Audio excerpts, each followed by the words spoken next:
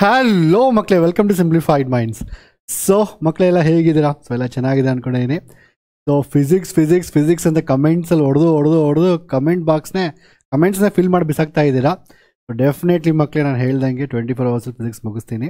And so ಇವತ್ತು discuss ಮಾಡೋಣ electric charges ಮತ್ತು ಫೀಲ್ಡ್ಸು. ಸೊ ಇದಾದಮೇಲೆ ಎಲೆಕ್ಟ್ರಿಕ್ ಚಾರ್ಜಸ್ ಮತ್ತು ಫೀಲ್ಡ್ಸ್ ಕಂಪ್ಲೀಟ್ ವೀಡಿಯೋಸ್ನ ಮೋಸ್ಟ್ಲಿ ಇವತ್ತೇ ಅಪ್ಲೋಡ್ ಮಾಡ್ತೀನಿ. ಅದ್ರ ಜೊತೆ ನ್ಯೂಮರಿಕಲ್ ಆಲ್ರೆಡಿ ಆಗಿದೆ. ಸೊ ಎರಡೂ ವೀಡಿಯೋಸ್ನ ಡಿಸ್ಕ್ರಿಪ್ಷನ್ ಬಾಕ್ಸಲ್ಲಿ ಕೊಡ್ತೀನಿ, ಚೆಕ್ ಮಾಡಿ ಈ ಚಾಪ್ಟರಿಂದ full out of full score ಮಾಡ್ಕೊತೀರಾ. ಅದೇ ರೀತಿ ಪ್ರತಿಯೊಂದು ಚಾಪ್ಟರ್ನು ಮಾಡೋಣ.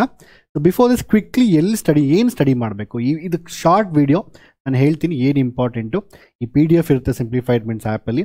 ಸೊ ಡೌನ್ಲೋಡ್ ಫಸ್ಟ್ ವೀಡಿಯೋಸ್ ನೋಡಿ, ಲೆಕ್ಚರ್ಸ್ ನೋಡಿ, ಎಲ್ಲ ಮುಗಿಸಾದ್ಮೇಲೆ ನಂತರ PDF ತೊಗೊಂಡು ಪ್ರತಿಯೊಂದು ಕ್ವಶನ್ಗೂ ಟಕ್ ಅಂತ ಟಿಕ್ ಮಾರ್ಕ್ ಮಾಡ್ಕೊಂಡು ಹೋಗ್ಬೇಕು ಅಷ್ಟೇ, ಇನ್ನೇನು ಇಲ್ಲ. It's very simple. Okay, first so electric charge ಫೀಲ್ಡ್ಸಲ್ಲಿ usually unknown marks ಬರುತ್ತೆ ಮಕ್ಕಳೇ ಬೋರ್ಡ್ ಎಕ್ಸಾಮಲ್ಲಿ. It's very dead easy.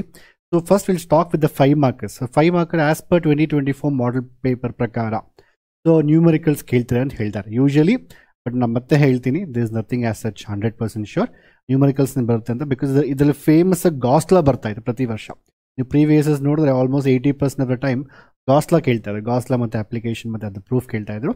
ಅದು ನ್ಯೂಮರಿಕಲ್ ಸೆಕೆಂಡ್ ಚಾಪ್ಟರ್ ಕೇಳ್ತಾ ಇದ್ದಾರೆ. ಬಟ್ ಈ as per the model paper 2024 so numericals ಇದರಲ್ಲಿ ಬರುತ್ತೆ ಅಂತ ಹೇಳ್ತಾ ಇದ್ದಾರೆ. ಬಟ್ ನಾನು ನೋಡೋದ ಪ್ರಕಾರ as A told you model paper ತುಂಬ ಸತಿ ಆಲ್ಮೋಸ್ಟ್ ಫಾಲೋ ಮಾಡ್ತಾರೆ. ಸೊ ಫಾಲೋ ಮಾಡೋದ್ರಿಂದ ಇದ್ರಲ್ಲಿ ನ್ಯೂಮರಿಕಲ್ ತುಂಬ important. As A told you already ನಾನು ನ್ಯೂಮರಿಕಲ್ಸ್ ಆಲ್ರೆಡಿ ಮಾಡಿದ್ದೀನಿ. I give in description box as per 2024. Before watching numericals ನಾನು ಕೆಲವೊಂದು ಇನ್ ಸಮ್ ಟೈಮ್ ಅಲ್ಲಿ upload theory lectures also. So ಅಲ್ಲಿ ಥಿಯರಿ ಮುಗಿಸಿ ನ್ಯೂಮರಿಕಲ್ಸ್ ಮುಗಿಸಿ ಅದಾದಮೇಲೆ PDF ಚೆಕ್ ಮಾಡಬೇಕು. ಅರ್ಥ ಆಯ್ತಾ? ಸೊ ನ್ಯೂಮರಿಕಲ್ ಯಾವ ಟೈಪ್ ನ್ಯೂಮರಿಕಲ್ಸ್ ಬರುತ್ತೆ ಯೂಶಲಿ ಸರ್ ಅಂತ ಹೇಳಿದ್ರೆ, ನ್ಯೂಮರಿಕಲ್ಸ್ ಸಿಂಪಲ್ ಆಗಿರುತ್ತೆ ಮಕ್ಕಳು. ಡೈಪೋಲ್ ನ್ಯೂಮರಿಕಲ್ಸ್ ಇರುತ್ತೆ. ಅದಾದಮೇಲೆ ನಂತರ you can see numericals based on usually effective electric field find ಮಾಡೋದು.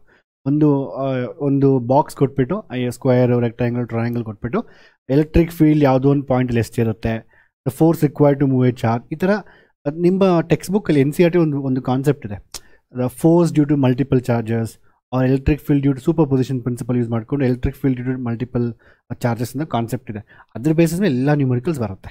ಕಾನ್ಸೆಪ್ಟ್ ಅಷ್ಟೊಂದು ಕಾಮನ್ ಸೆನ್ಸ್, ವೆಕ್ಟರ್ಸ್ ಯೂಸ್ ಮಾಡ್ಕೊಂಡು ಮಾಡಬೇಕು. ನಾನು ಆಲ್ರೆಡಿ ಹೇಳ್ಕೊಟ್ಟು ನ್ಯೂಮರಿಕಲ್ಸ್, ಡೋಂಟ್ ವರಿ. ಸೊ ಅಷ್ಟು ನೀವು ಸಾಲ್ವ್ ಮಾಡಿ, that is more than sufficient.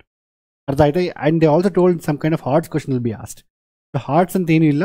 Arts ಅಂದರೆ ಬೇಸಿಕಲಿ ಕ್ಯಾಲ್ಕುಲೇಷನ್ಸು, ಡೈರೆಕ್ಟ್ ಕ್ಯಾಲ್ಕುಲೇಷನ್ ಕೇಳೋದಿಲ್ಲ, ಇಂಡೈರೆಕ್ಟಾಗಿ ಕೇಳ್ತಾರೆ. ಅರ್ಥ ಆಯ್ತಾ? So go and check the numericals. So numericals ನೋಡಿ ಇಲ್ಲಿದೆ ಆಲ್ರೆಡಿ. ಡೈಪೋಲ್ ನ್ಯೂಮರಿಕಲ್ಸ್ ಇದೆಯಾ?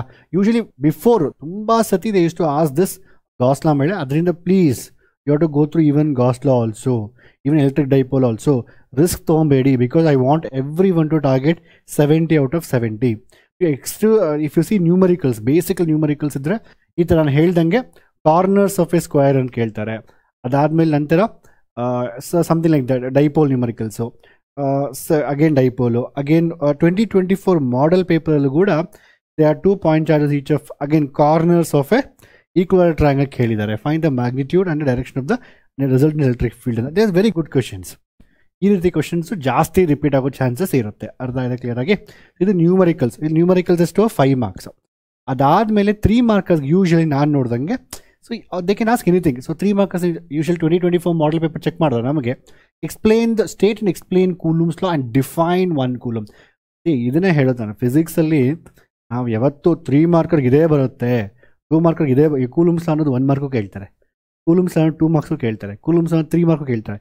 ಇದರಲ್ಲಿ ಏನು ಎಕ್ಸ್ಟ್ರಾ ಏನು ಹೇಳಿದ್ದಾರೆ, ಡಿಫೈನ್ 1 coulomb ಅಂತ ಕೇಳಿದ್ದಾರೆ ಅಷ್ಟೇ, ಎಕ್ಸ್ಟ್ರಾ. ಸೊ ಈ ಥರ ಒಂದು ಕ್ವಶನ್ ಕೊಟ್ಟು ಎಕ್ಸ್ಟ್ರಾ. ಈಗ for example properties of electric, any 3 properties ಅಂತ ಕೇಳಿದ್ರೆ 3 marks, 2 ಪ್ರಾಪರ್ಟೀಸ್ ಅಂತ ಕೇಳಿದ್ರೆ 2 marks. ಅರ್ಥ ಆಯ್ತಾ? ಈ ರೀತಿ ಕೇಳ್ತಾರೆ ಫಿಸಿಕ್ಸಲ್ಲಿ. ಅದರಿಂದನೇ ಫಿಸಿಕ್ಸ್ ಯಾವತ್ತೇ ಆಗಲಿ, ಫಿಸಿಕ್ಸ್ ಸ್ಟಡಿ ಮಾಡೋಕ್ಕಂತ ಹೇಳಿದ್ರೆ you have to study from beginning to the end. ಬರೀ 1 mark ಸ್ಟಡಿ ಮಾಡ್ತೀನಿ, ಬರೀ 3 mark ಸ್ಟಡಿ ಮಾಡ್ತೀನಿ ಫಸ್ಟು, ಆ ಥರ ಅಲ್ಲ. ಅರ್ಥ ಕ್ಲಿಯರಾಗಿ?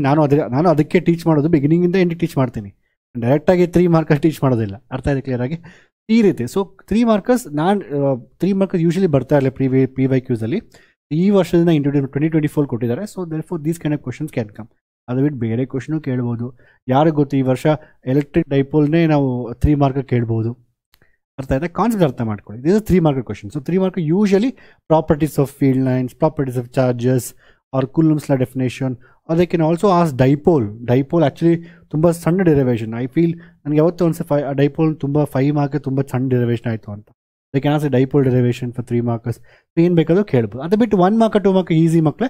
ಯೂಶಲಿ 1 ಮಾರ್ಕ್ 2 ಮಾರ್ಕರ್ಸ್ ನೀವು ಯಾವತ್ತೇ ನೋಡಿದ್ರು ಸೇಮ್ ಫ್ಲಕ್ಸ್ ಅಂದರೆ ಇದು ನಿಮಗೆಲ್ಲ ಗೊತ್ತಿರೋಂಗೆ ಈಗ ಫಿಲ್ ದ ಬ್ಲಾಂಕ್ಸ್ ಇದೆ. ಬಟ್ ಇದು PYQs ಆಗಿರೋದು ಐ ರಿಟರ್ನ್ ದಟ್.